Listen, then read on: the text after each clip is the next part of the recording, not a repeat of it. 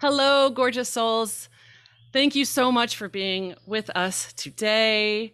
It is a gorgeous sunny day in Costa Rica, and I am absolutely delighted to be here talking with a gorgeous, beautiful, epic soul that I'll tell you all about momentarily.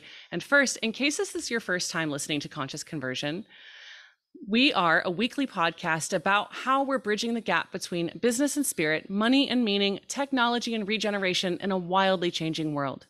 In a time of so much damn polarity and uncertainty, this podcast explores how together we are connecting across the planet, across our differences, and across dimensions as we build the new earth together. I am your loving host, Sarah Yemtich, and today I am really deliriously excited to introduce to you the lovely soul, Makosi Hefisa Negesser. Makosi is the royal shaman. She is the world-leading African shaman specializing in spiritual business strategy and wealth energetics. She is a human potential expert and soul ascension master.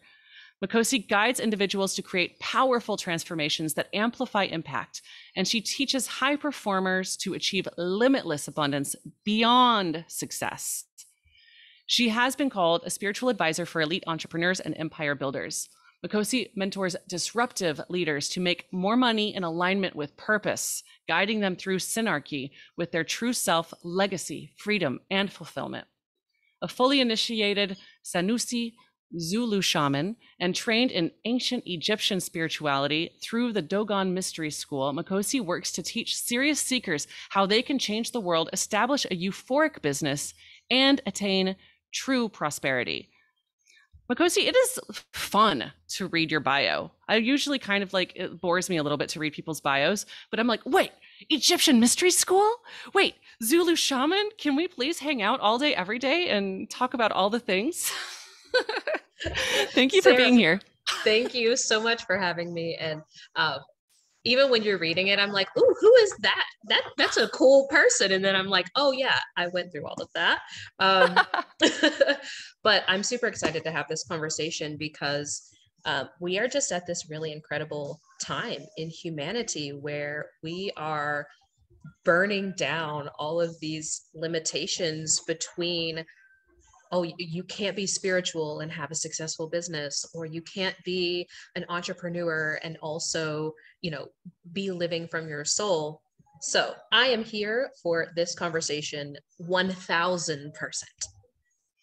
I can already feel it's going to be really deep and rich. So, as I imagine all your conversations are, as most of mine are.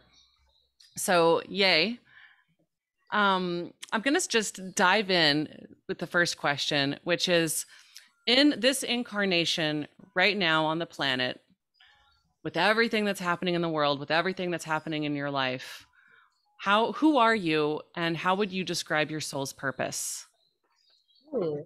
So I definitely would describe myself as very multidimensional, and I really believe in bringing all of me to all of my existence. So I have many titles, many labels like mother, mentor, wife, speaker, teacher, blah, blah, blah.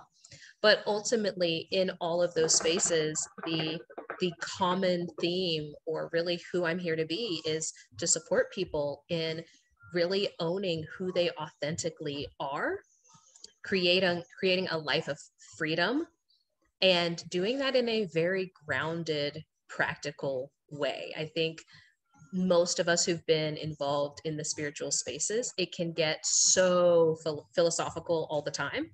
And I'm like, yeah, but we are here to make this heaven, right? Like we can literally have heaven on earth, and that can be our experience of life.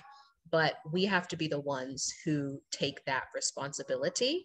And also, when we do that, tap into um, our power to make this a game that we want to play. I mean everything you just said is so perfect for the show and for my life and for what I am endeavoring to do in the world as well. Um, which is like all of these old systems are crumbling, all the old ways are crumbling, it can be really painful at times for sure, because we've grown attached to those and dependent upon that program and those systems. And it sounds to me like a big part of what you do is helping to empower people to remove themselves from that programming and to remove themselves from those systems so that they can be self-responsible, sovereign, divine beings creating the heaven on earth. Yeah, I mean, drop the mic. We're done. Mission accomplished. That was it. Awesome. Now we just have to do it, now we just get to just do the thing. That's Oh, all. wait, Sarah, damn it. We can't just say it. Oh, man. No, just kidding. Oh, man. So, okay. So you're talking about heaven on earth and you're living in the DC area. How do you see heaven on earth around you right now already? So I think so many people struggle with seeing heaven on earth because they are essentially living in their imagination. And essentially in their imagination, whether they are imagining that the past was a utopia or imagining that the future is a utopia, regardless, they are essentially rejecting what is, as if we did not create this, as if this is not quote unquote supposed to be. But this concrete jungle that I'm in right now is supposed to be, otherwise it wouldn't be, right? It seems very simple. But the minute that we begin to just accept that this is the reality, and instead of fighting it, then we can start to look at, okay, where can I connect? Where can I be in my full experience? So when I'm here, I see spirit all around me. I see souls who are here trying to express their purpose. I mean, I'm at a hookah lounge, and like, what is more fun and awesome than enjoying being in a space surrounded by other people, uh, nature, so on and so forth. But it's, that most of us think that in a heaven that, maybe we would all just be like floating around wearing white and always, everything always provided for us, so on and so forth. But I actually look for, where can I find joy and opportunity everywhere? Where is the abundance around me, whether that is financial abundance, because there's a lot of financial abundance right here, like Maserati parked outside. I'm sitting here enjoying amazing food that's actually from across the world, but these people came and created a restaurant here. All of these little things that we just kind of sometimes take for granted, that is absolutely delicious.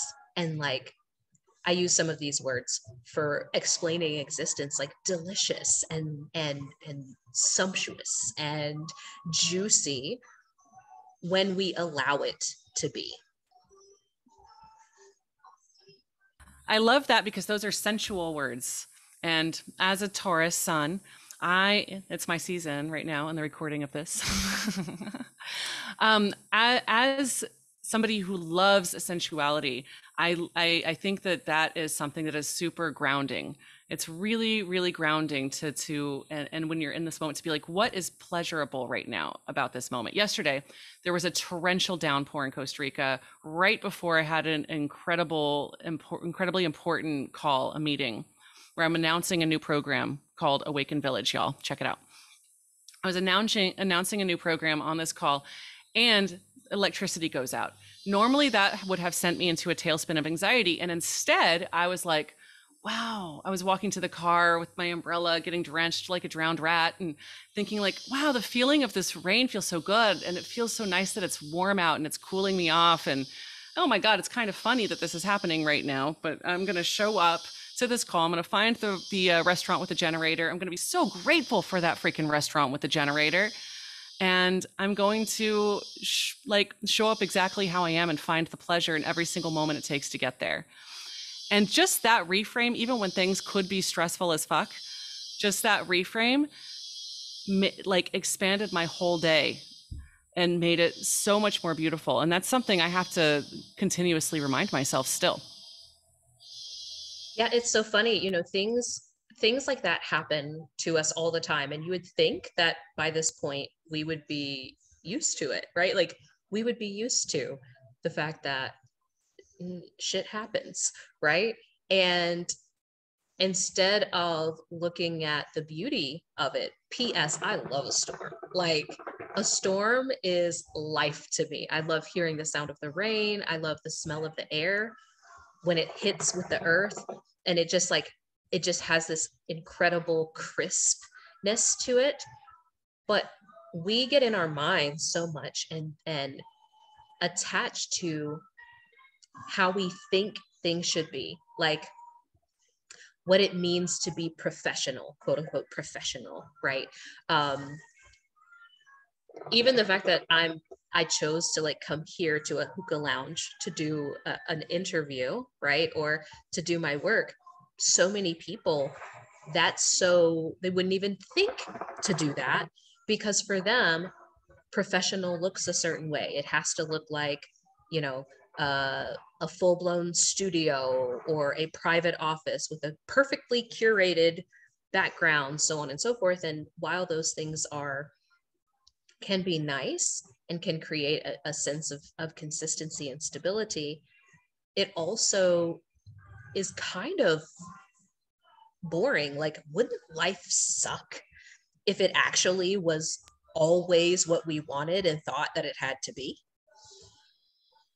Totally. I mean, this can go into really deep places, right? Like in terms of like, if everything was always exactly how predictable and how we wanted it to be, if the second we had a desire, it showed up in front of us in the exact form that we wanted it to be, there's really no point to anything. It really makes life extremely meaningless to just have everything show up for you right away. The reason that I believe that we chose to be incarnated right now on this planet and, you know, as divine beings in our bodies is because we enjoy the mystery unfolding. A friend of mine once asked me, if you could know everything right now, because I'm a seeker, right? Like you probably are too. Like we want to like uncover the mysteries. That's why we go to Egyptian mystery schools, or I would love to someday. Like it's because I love to learn and I want to uncover the mysteries. But would I want it all to happen at once? I don't think so, because that takes away the fun of it. You want it just like when you're watching a really good movie and you never want it to end because it's so much fun to watch. That's what life on Earth can be like. It can be the best movie ever. And you have to have those like setbacks in order to have a reason to uncover the mystery. Yeah, I mean, the only thing that we have to do is come back to again and again, really inviting ourselves and asking ourselves, I don't know, allowing there to be almost like a giddiness about like, I wonder what's coming next, or Yeah. I wonder what this is going to unfold in my future that I can't see. So I definitely am a seeker, and I love to learn, but I also love to experience. And I think so many people really struggle with so being future oriented.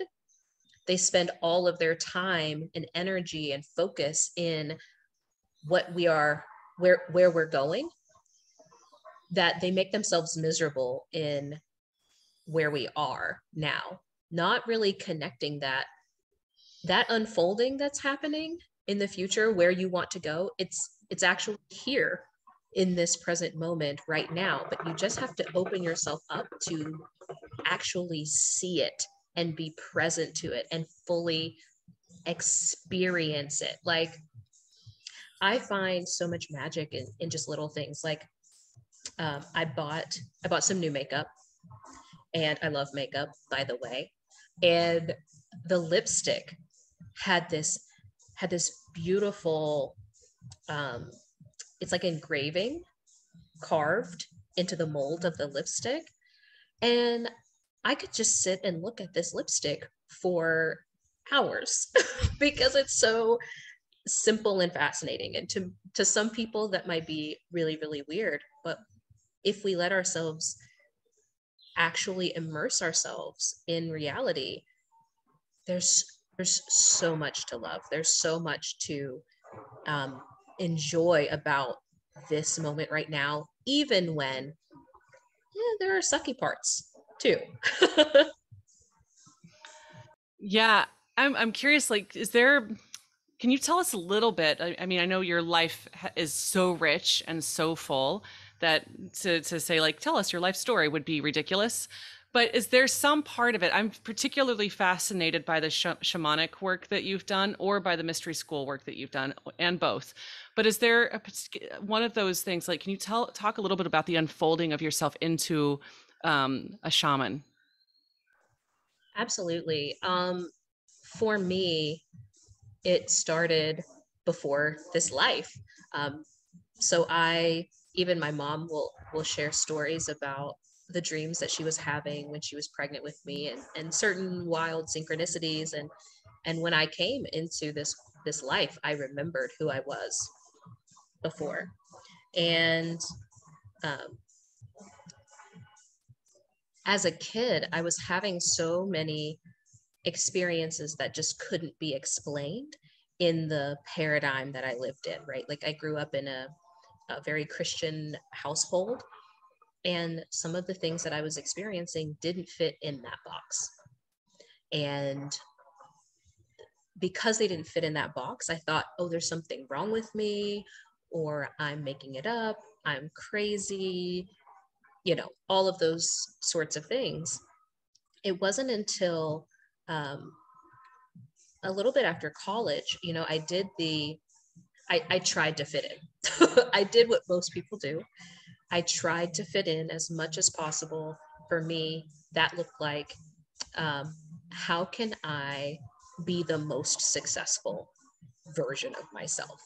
I saw that in the status quo, there are kind of like there's like a picture perfect image of what it means to quote unquote make it, right? And that looked like the, man and wife, the kid, the the home that you own, right? Two cars, recognition in your job, and a high status role. And I got it very young. So like 23, 24 years old, I soared to the top of a direct sales company and was doing really well, flying for free trips, all of that good stuff, being on stages, being recognized, all of that.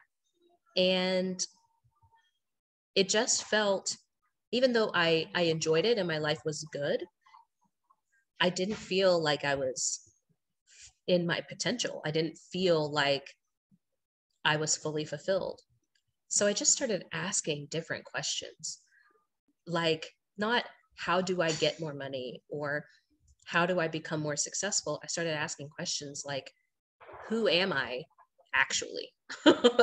Right? Like, who am I? What is my greatest calling? And I started paying attention to the signs and synchronicities that started showing up in my life. And I allowed that to guide me versus my mind.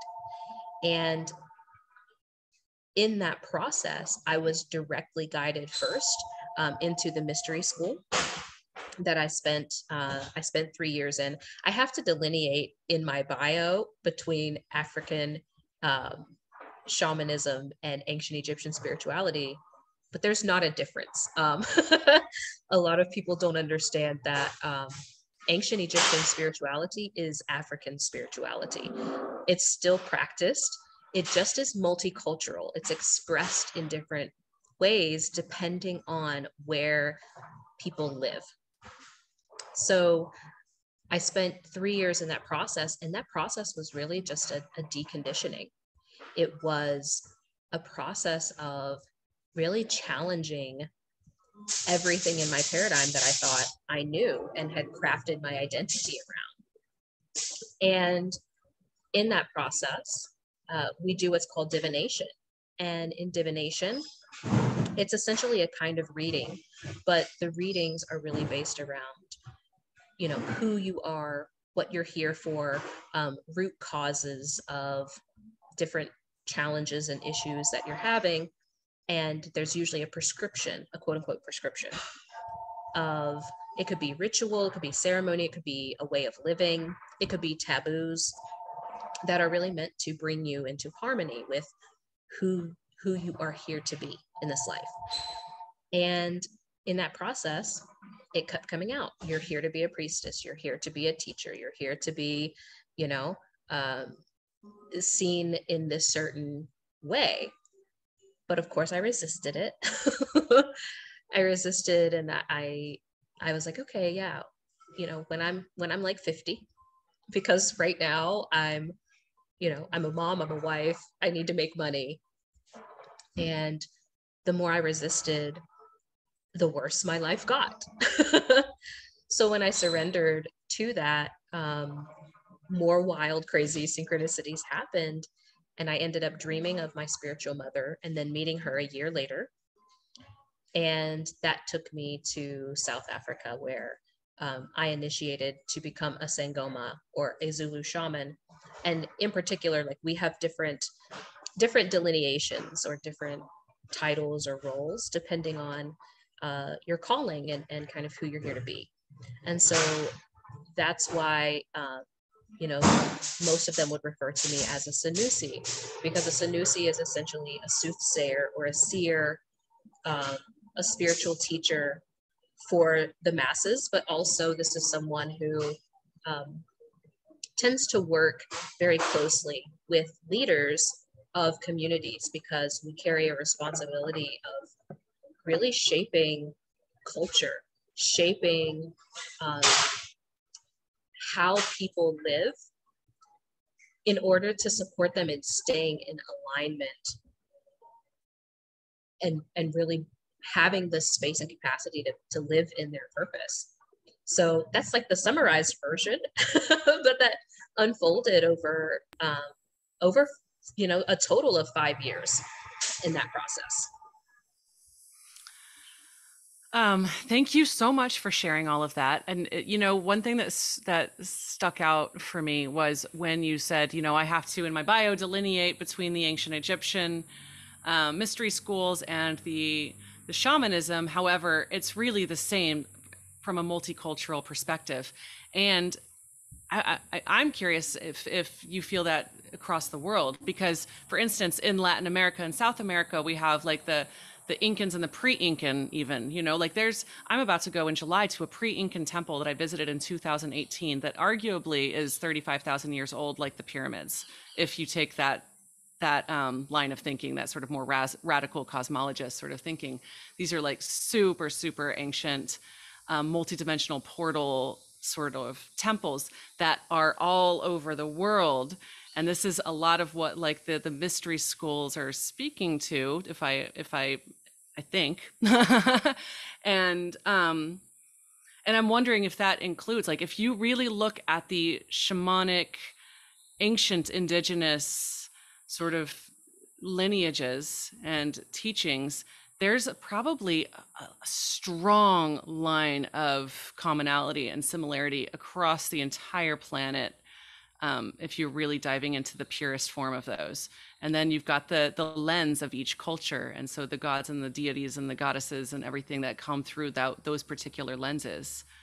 It's really exciting, but it kind of doesn't matter which one you go down, right? Because you're going to come to the same teachings. Do you feel that's true? Yeah, I mean, 1000%. That's what I learned. And also it's what I've observed through my own explorations, going and sitting at the feet of elders of a variety of cultures. They all essentially will tell you that at one point in human history, we all had the same spirituality. We all had the same spiritual system that was multicultural. And it was multicultural because depending, well, let me take one step back. At the core of the spiritual system is connection with spirit, right? Connection with earth, connection with the cosmos, right? So that's going to look a little different depending on where you're located. Because, for instance, you're in Costa Rica right now, right? There are certain influences of nature that are happening there that aren't happening here in the DC area, right? And so, depending where you're located, you may be having certain experiences, and culture is born out of having those experiences and creating, we could say they're coping mechanisms, but all of us have coping mechanisms to navigate nature in any given place. So I went to Tulum for the December 21st solstice in 2020. And we participated in ceremony with some of the Mayan elders and heard their stories. And from their perspective, it was like, no, we had a singular spiritual system. And that allowed for human beings to have an interconnectedness, a commonality. And in this, because you're not claiming that you have the only God or you only, your way is the only way or is the right way. It allows for more sharing. It allows for people to, move from one place to another and it not be such a jarring deal or fiasco, because the core of the spiritual principles are the same. It's just like, okay, now I moved to this other area and now, I'm eating food that's different and has certain influences. I'm breathing, air. There's certain natural phenomenon that are happening, like weather, earthquakes, so on and so forth, that now I am trying to come into harmony with. So it sounds wild, but anyone who looks at it, in the mystery schools that I was in, that they were going back 100,000 years. And there's even, in South Africa, there are I don't even know how to explain them, but essentially temples that are 200,000 years old.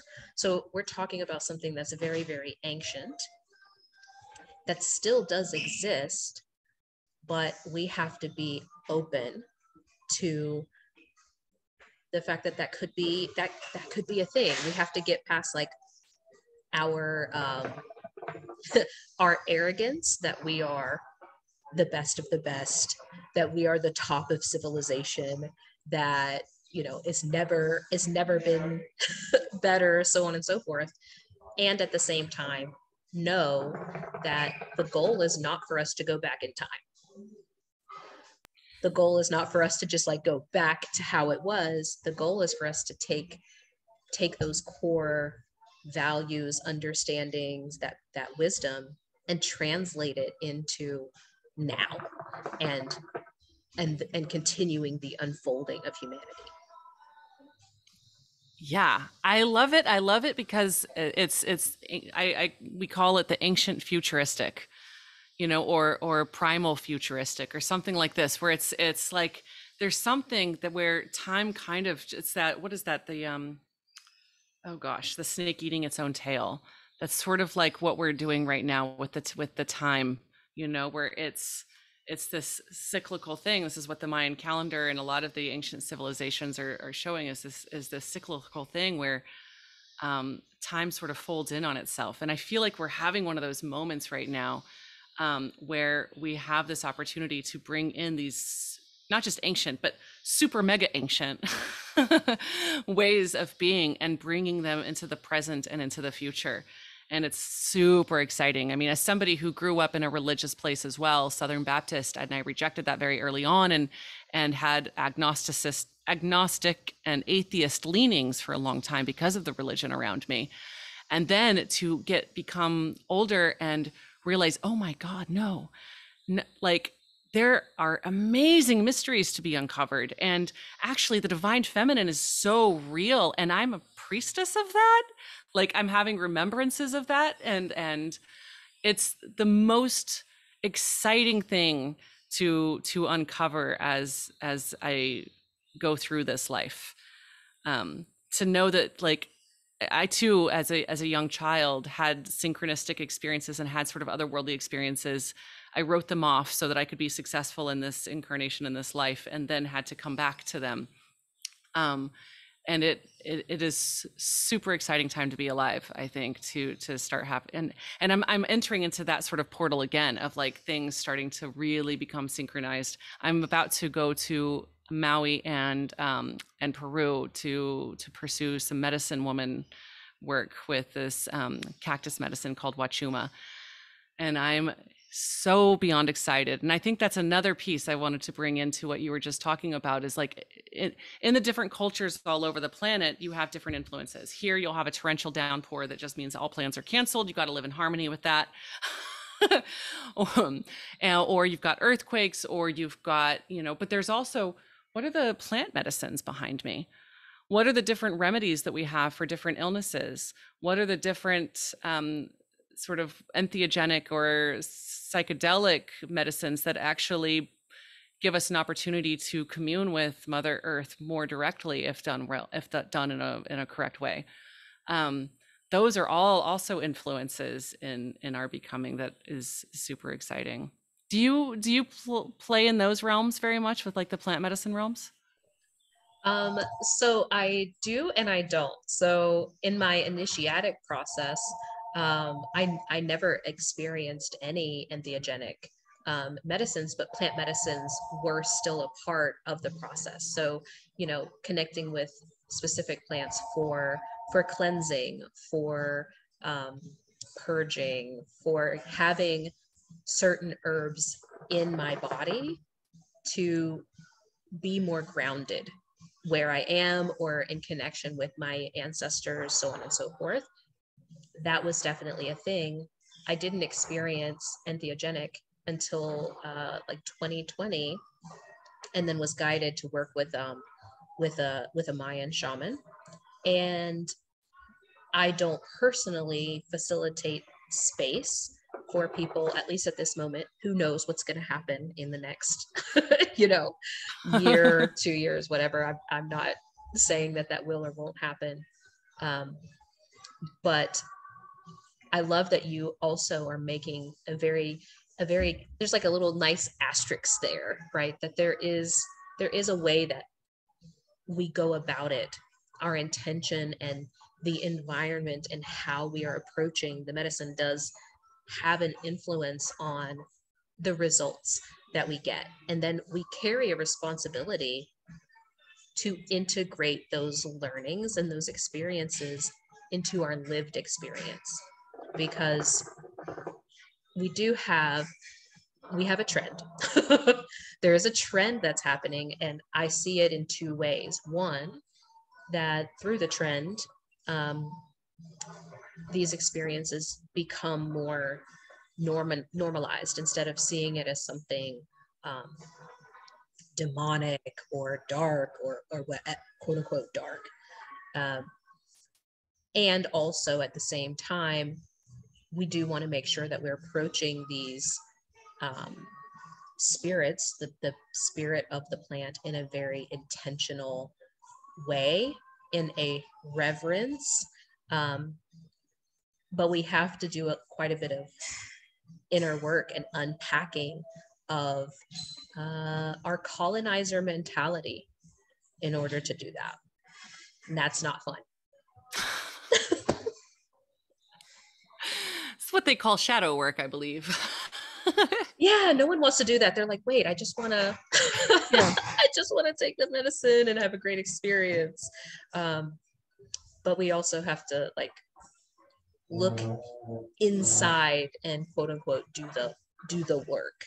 Well, and that's where self-responsibility comes in. Self-responsibility can be so exciting, right? It's like, oh, yay, I get to create my own future, and I'm I am sovereign, divine creator, yay. And to really, really step into that, you also have to take self responsibility for all the ways in which you are not ready for that, all the ways in which you might need to take some purgatives on a spiritual or physical way in order to, I don't want to say eradicate because it feels too violent, but to really sort of dismantle those old programming beliefs about hierarchies and about power over and under and identities.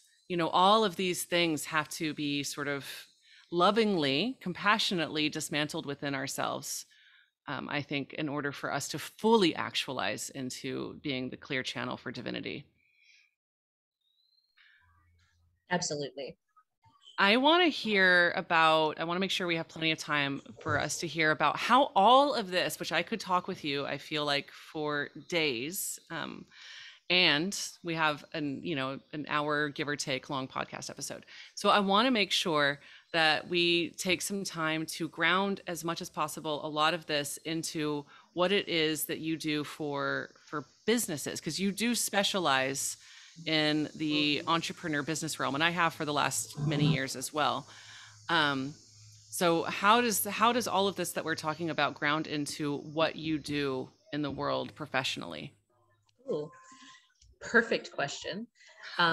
So my brand, the Royal Shaman, also is a translation of the title Makosi. So Makosi means chief or king, and but it's speaking about a healer in that regard, because in the lineages I'm connected with, there's not a separation. Typically, royalty are the ones who are most spiritually connected, because who do you want leading you, right? Like that's the point. So there's multiple meanings to that.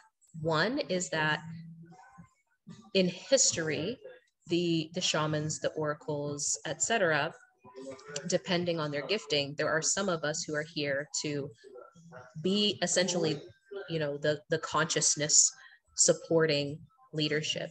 And we're at a time where the energy of money has a ton of influence. It is literally creating worlds. So if you understand, every time I spend $1, every time I, go to the grocery store and I buy groceries, I'm making a vote for something. If I'm buying, organic, if I'm buying, you know, sustainable products, so on and so forth, that is the system that I'm creating, right? Because I'm making a vote for that system. So on the plane of business, what we see, or at least what I see, is that these are the leaders who, through their innovation, are creating the next structures for humanity. And we can fight this, quote unquote, fight the system, right? Or we can just build and create an alternative that is more desirable, more in harmony, more aligned for not just humanity, but all of us meaning every entity on this planet, right? The rainforest, the land, so on and so forth. So I work specifically with entrepreneurs because if they are not challenging constantly and questioning why they are doing certain things or how they are structuring certain things or the decisions that they're making, they will unconsciously just continue to create what they were already programmed to create. And then we just create more of the same, right? So my role is really to be a truth teller and catalyst, to just invite these leaders who have taken on a responsibility, whether they were aware of it or not. As entrepreneurs, we influence our families, we influence our followers, we influence our clients and our teams, and have a ripple effect, right? Like all of the people that are associated with those people, there's also an effect there. So by doing that work closely with a small number of people, I get to have an impact that is much, much bigger without having to be the one who just goes and convinces everybody like, oh, there's this other system. It's like, I'll use my own business, my own team as an example, because my team loves working for the Royal Shaman. I love that, but they love our culture because we are constantly looking at how we can embody what we are trying to bring through in a real way. So creating ways of doing business where the moms on my team are able to mom and also participate and guide and nurture and create, right? Instead of the idea of, all right, shut your momming off at 9 a.m. and move on to now you're business person, and then try to come back to mom. I personally believe that I need everyone to bring all of them. I need those mom skills in the workplace, right? Like I need you to bring that so I don't create these hard lines between them. You know, I have women nursing on my calls because that's the world that I believe we need to create. So if I have a company like that, right, a company culture like that, and people want to work in that space, right, then they're making a vote with their energy for companies like that. And then more companies will be like that. That's why I get so excited about the great resignation that's happening right now. That's what they're calling it in the US, but it's happening all over the world where people are just opting out. The problem with that, though, is you can opt out only for so long. There has to be something to replace that, right? So if we don't have companies that are embodying and standing for and creating cultures that people want to be in, guess what?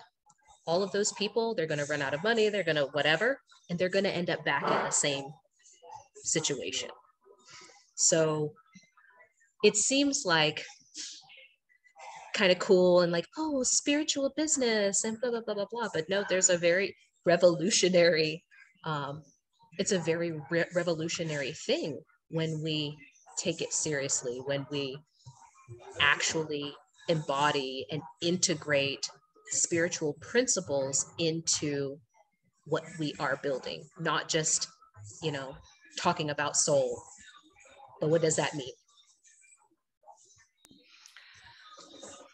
This is my applause because this is exactly what this is exactly what I'm talking about on the podcast. It's like, what is the new paradigm? What is the new earth? And how are we embodying it? I don't expect us to have all the answers, but I do invite us all to live into the questions, collaborate with one another to learn from each other's experiments as we build these new paradigms and these new systems and this new earth together.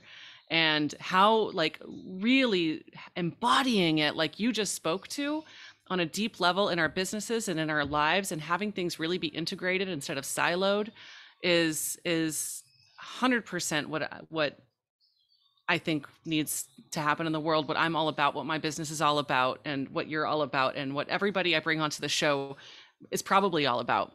So thank you for that. Thank you for the beautiful, amazing, like, leadership that you provide for your clients and for the world. Thank you so much. And I just also have to say too, Sarah, like, I'm fucking it up. Like, just so I'm clear, I am messing it up. Yeah. We are all messing it up. I am messing shit up left and right and center and up and down. There is way to not mess it up, right? But It's when we allow Yeah. ourselves to fail. It's when we allow ourselves to try things and we're like, oh, okay, so I know that now I think this way of doing things in business did actually work. So maybe that's something that Or this does piece of serve it us. worked and this piece did not work. And that's Yeah, why I say it's an experiment. We all have to experiment and then talk to each other about our experiments. We don't all have to make the exact same mistakes. We could each make different ones and then share about it. yeah. Like I was like, when I first started the Royal Shaman and started bringing team members on, I was like, I want to completely decentralize the creative process, and I want to allow all of my team members to be involved in the creative process. And I basically gave them anxiety in doing that because so many of them didn't actually want to be a part of the creative process, and that there are 1,000 ideas at any given time, and we have to then like decide and decipher which ones we want to work with. It was overwhelming because they're like, oh my gosh, how are we going to do all these 1,000 ideas? But no, we're not going to do all 1,000 ideas. We're just coming up with these ideas together. But I was like, okay, so for us, having a little bit of separation between like, okay, these are the team members who are responsible for the brainstorming, the visioning, so on and so forth. And then when we're ready to make it concrete, we have these other team members who now come in and support in bringing that into, into reality. That's just one example, but it's happening all the time. But it can only happen when we question things and experiment. Beautiful. How can people find you if they want to learn more about you, soak up all of your sumptuous, juicy, lovely, sensual, brilliant beingness? So these days, I'm mostly on Instagram at The Royal Shaman. You can find me there pretty easily. Also, my website, theroyalshaman.com. And we are in the planning stages.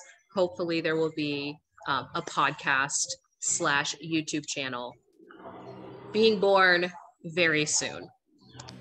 Well, I hope so. Because I imagine it would be a wonderful gift to the world.